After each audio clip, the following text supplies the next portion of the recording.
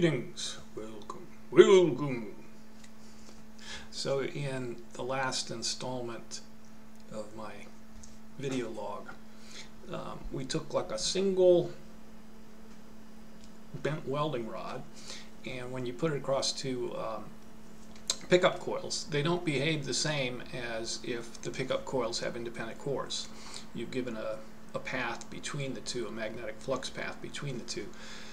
So as I was thinking about that, I was going to bed and was thinking, gosh, I wonder if they have iron infused PLA, and sure enough they do. And I mentioned that, and I also showed that it's I picked up some from Protoplasta, which is 45% iron and 55% PLA. So what I'm showing in this video is an attempt to see, can you print cores for electromagnets, for transformers, for whatever you want, that are ferromagnetic, but you've 3D printed them? Because if you can, I mean, it opens up a world of fun.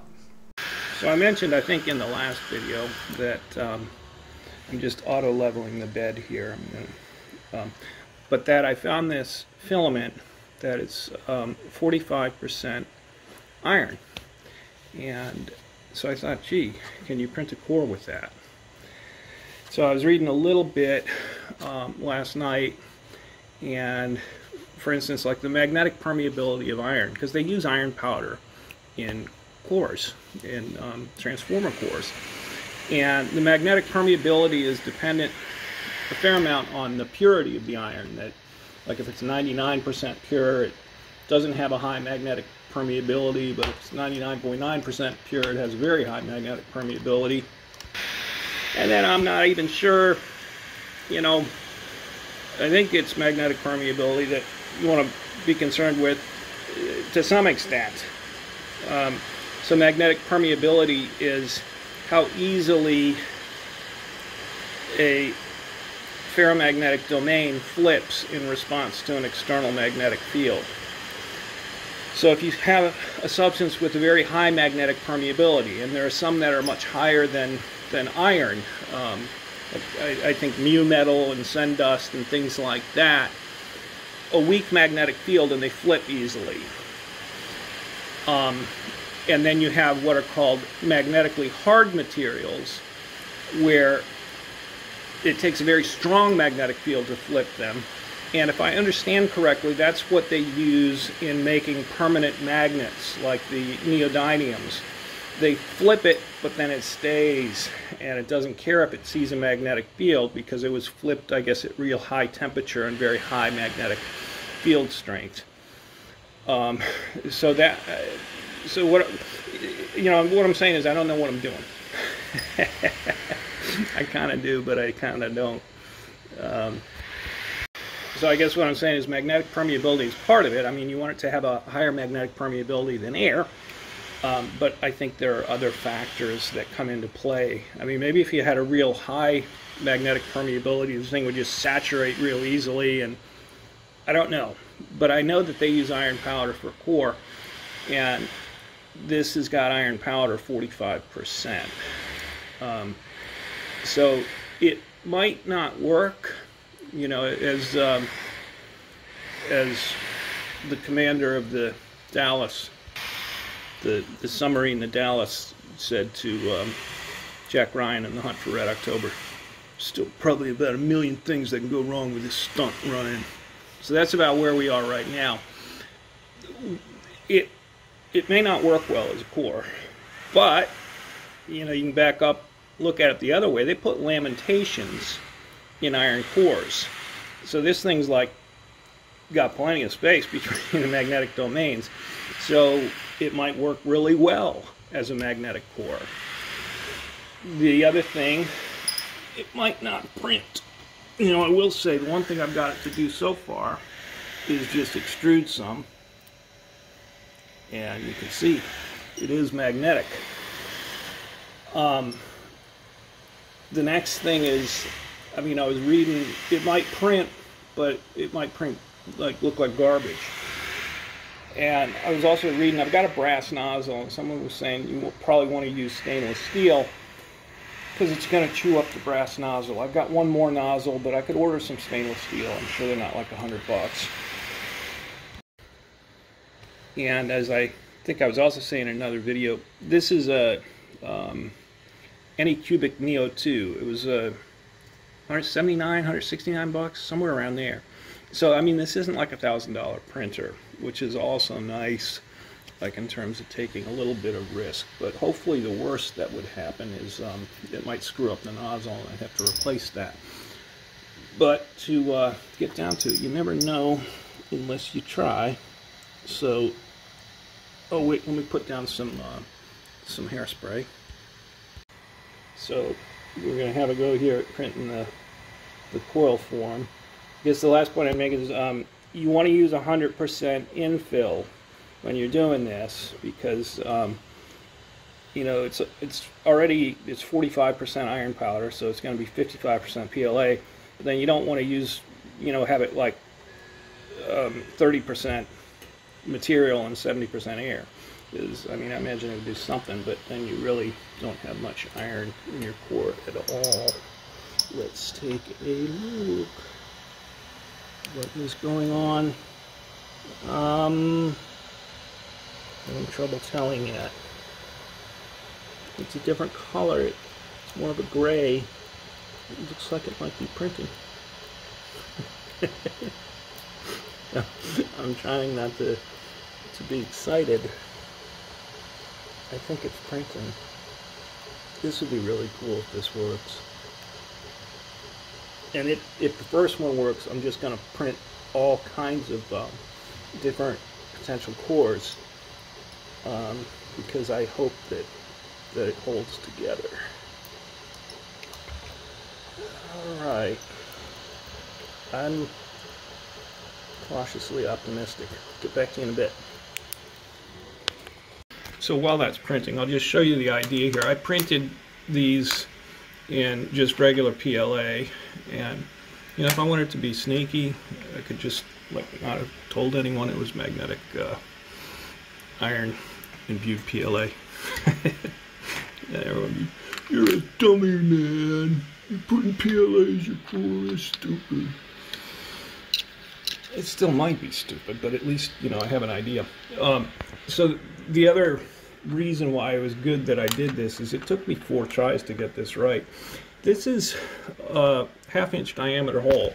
So normally you would put, you know, like make this maybe 0.49, and that would give you enough leeway. It would fit in there snugly. I don't know if it's the 100% infill or what's going on. I had to take this all the way down to 0.45 in order to get them to both fit. But here's, you know, here's the idea for this part. Put that there, put the other half in, and then like here's a, I just lined this up eyeballing it on the Tinkercad, but it looks pretty good. So I mean, you want your 2 cores centered over the 2 magnets, and now you have this here. And I actually even have a backup plan if, and I'm hoping it doesn't, but if that falls apart, you take something like this, and then you could bend some welding rods, put it through there, go into there, bend some welding rods, put it through here, go into there, glue those 2 together, and then you have a U-shaped welding rod curve. I'm going to keep an eye on the thing because I don't want it to mess up. So here is our first 3D printed core material. So there it is with a 45% iron powder, and here was a PLA model. So here's a magnet.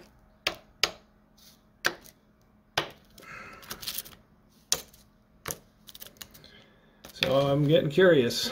While the printer is working, I'm going to print a lot more parts for this and see what happens with that. You know, we still don't know what it's gonna, whether it'll work halfway decent as a core, but I'm starting to think it's ferromagnetic. You know, it's not sticking as strongly as it would, say, to a welding rod, but it's sticking. So I'm going to print a bunch more parts now. Okay, so for the moment, I think I'm gonna stop printing. This works. I'm pleased as punch, and I'm excited. And just once again, you know, this is PLA. This is PLA with iron, ferromagnetic PLA. So, and you can see, well, let me kind of put it together a little bit for you.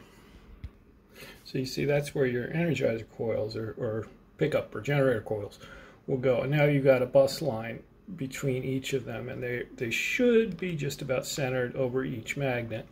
And then you can put in another core. Say this could be like a drive coil. And there's a few things. I mean, now run this like as an air core, run it with this, run it with welding rods, see how they behave differently. So in other words, I mean, you have everything set up to, you know, have your control and experimental groups. And I printed them in two parts like this, basically just because of the printer, in terms of not wanting to have overhangs. But that also, you know, it puts in a lamentation to it. So it might be really good, it might stink. I mean, I don't know if maybe the magnetic flux will not get over to the other coil as well as it did when I just put in that single welding rod. But really, you know, I mean, I don't know how it's going to work yet. If we go to this is like the data sheet that Protopasta put out, which was nice of them. It's metal powder. They don't say how pure it is. Where is particle size? I'm not sure. There's another part that I wanted to see here. Well, it's actually up here.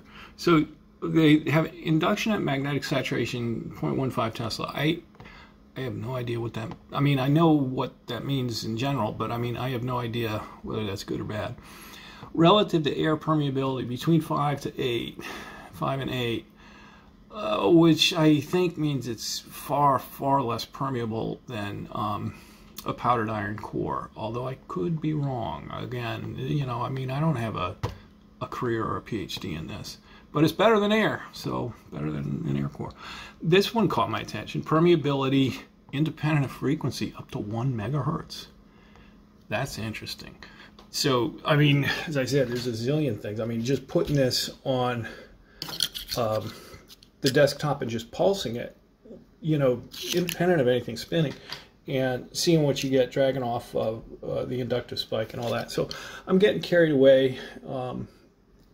And whatnot. So as I said, I was getting excited. So I just started like printing these things. Because here's, I mean, you can kind of maybe guess what I was thinking is, all right, if this works, you've now got a big, thick bus line going out to here. And the only, you know, as I said, we already got rid of like half or more of the spin loss. And that was with a single welding rod, and so I'm hoping that this improves it. But you've got the U, but I bet it would like a circle better. I bet then it could, you know, really have room to go around. And, you know, I was thinking about what I was saying earlier in the video about how, you know, iron has a high magnetic permeability. Permanent magnets have a low magnetic permeability, so they're hit with a strong field and then lock in place. And I was thinking, well, maybe you could put one of these on top of each of your magnets, and then you have a high permeability path. But then I was thinking, no, that's not gonna do anything, because you still got this giant air gap. What you would probably want would be a bar between here and here. Print an iron bar between there and there. But then, does that screw up its function as a pickup coil? I don't know. So what I'm saying is, rather than me just speculating about how many angels are on the head of a pin, it's time to get busy and start gathering some data and looking at it. But I am very optimistic. I'm very pleased that this printed so well, and if it can transfer flux decently, there's a lot of interesting things to do. I'm not going to go too far ahead of myself, but just to tell you how pleased I am that this printed well. The printer seems to have held up fine. I mean, here's something I designed before the printer roll even arrived. You can kind of take a guess what that is. Oh, I set it up there. But, you know, that could be printed.